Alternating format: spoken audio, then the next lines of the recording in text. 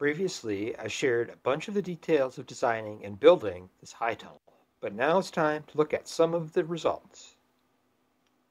Just as a quick review, the frame was designed to fully expose the blocks to direct sunlight for the 3 months around the winter solstice, fully shade them the 3 months around the summer solstice, and throughout all seasons ensure that the growing area receives full direct sunlight. The southern portions of the system are covered by a double-layered inflated polyethylene film, and the northern portions have an insulated covering.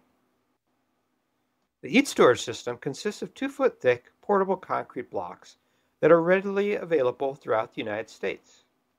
On the left side of this illustration, we have the inside of the tunnel, and on the right side we have the exterior.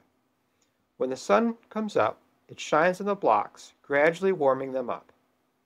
By the time the sun sets, they've absorbed a fair amount of the heat, helping to keep the high tunnel cooler during the day, and then giving that heat back up to the inside air at night to help dampen the daily fluctuation of temperatures in the structure. I grabbed this quick photo of the wall with my thermal camera when we were building it one evening. Even before we had the film on, working beside these blocks in the evening felt noticeably warmer due to the radiant heat given off by the blocks.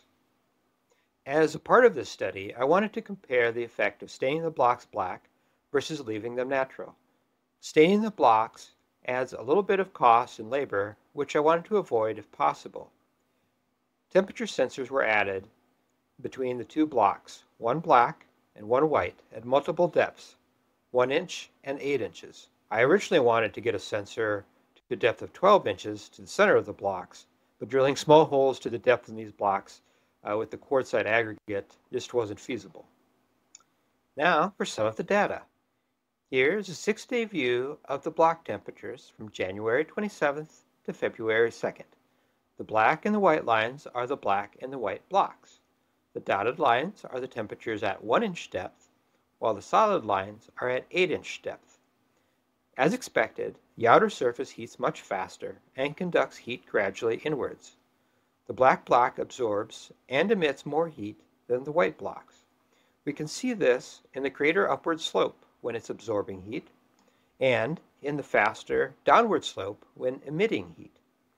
It may also be worth noting that the general upward trend of the block temperatures is partially due to the increasing day length, as well as an average outdoor temperature that is trending upwards during this time period.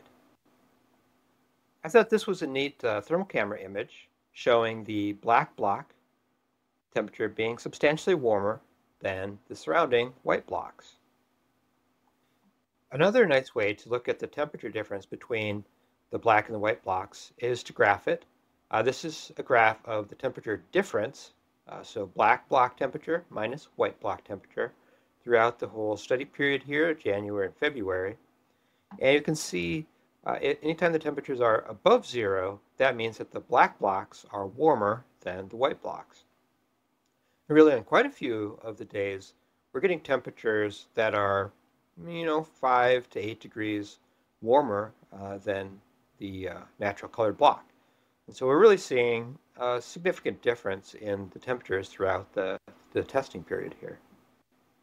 With that information, I decided to dye all of the blocks black on February 18th. I was a little bit concerned that this would be a substantial effort since it's a 60-foot long wall. After researching a little more, I found that it was pretty easy to quickly spray on the stain with a cheap 1-gallon hand sprayer. Make sure that you use a dye meant for concrete, and once you fill the sprayer, complete the job quickly before it dries in the sprayer. Expect to throw away the sprayer when you're done. And it's also neat to see, I've seen the temperatures out here being pretty warm, so I moved my fig plants out here so they could adjust to the weather, and it was plenty safe for them. You can see some green weeds, dandelions, and stuff growing even in late February. Next, I'm going to take you through how all of these modifications to the high tunnel design affected the resulting air temperatures and the length of the growing season. Let's step back and have a little bit of a refresher on what our outdoor weather temperature was during this study period. This is our weather temperature here through the winter of 2023 and 2024, November through the end of October. We had our last frost date outside on April 24th, and our first frost date on October 3rd, which is actually fairly late for us. A lot of times I see it more on September 20th. So this gives us a total growing period between frost seasons of 162 days. Actually, a pretty good year for us. Now, I had used a traditional high tunnel here as a benchmark to compare what this modified design that I've been working on would do. So this here's our outdoor weather temperatures overlaid with the red line and the black line here, showing the daily highs and lows for this traditional high tunnel. I published a video a few weeks back summarizing the details of the study and the high tunnel design and how the heating and cooling system of that worked. But just as a quick refresher here, we had in this high tunnel, April 24th was the last frost date, and October 31st was the first fall frost date. So that gave us 191 growing days, which is 29 additional days longer than growing outside, which is right in line with NRCS's recommendations on what we should expect for a high tunnel. And here we have the data for the maximum season high tunnel prototype that we've been working on. We have the outside air temperatures in the background with the black line and the red line being our daily high and low temperatures measured 4 feet above the ground. So our last frost date here was February 28th, and our growing season continued up until December 5th, which didn't even fit on my graph here where I was comparing to our outdoor air temperatures and our other high tunnel. But that's pretty exciting. That gives us 280 growing days, or an additional 118 days versus growing outside. Here we have an overlay of the daily high and low temperatures for the two systems that I was comparing, the traditional high tunnel and this new maximum season design. It's a little bit hard to simplify and summarize everything that's happening in the data, but some of the key differences. We see a really nice increase or damping of the winter temperature swings.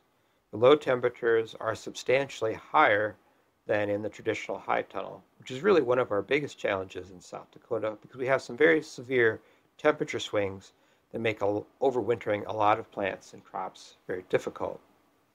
I think it's also interesting to see how big of a drop in the daily high temperatures can be achieved in the summer and fall because we're storing some of that heat into the blocks and really stabilizing our temperatures overall. So as an overview here, in our outdoor growing system, we have 162 frost-free growing days in 2024. In the traditional high tunnel, we had 190 days without any additional heat. And in the maximum season high tunnel, without any additional heat, we had 276 growing days. This is a really big increase, and I think it's really exciting to think about what we could use this for growing all kinds of crops that we're maybe used to growing outdoors much longer and much better, as well as enabling a lot of crops that we really previously had no hope of growing in our climate. So we talked about a lot of numbers and data, and that's all fun, but it's more fun to talk about plants. So I thought I'd share some snapshots of the growing season here from 2024. I had chose to grow super hot peppers in the high tunnel during this season because they're pretty low risk. If they die, I kill them off due to some failure or something with the system. While I'm testing stuff, it's not really a huge deal. So here we are on April 21st. Capsicum Chinense peppers or super hot peppers really need a long growing season. So they're kind of neat to showcase how the system will work.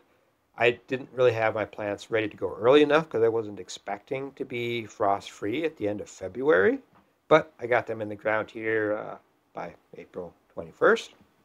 And we got some nice growth going on here. June 2nd, they're really starting to take off.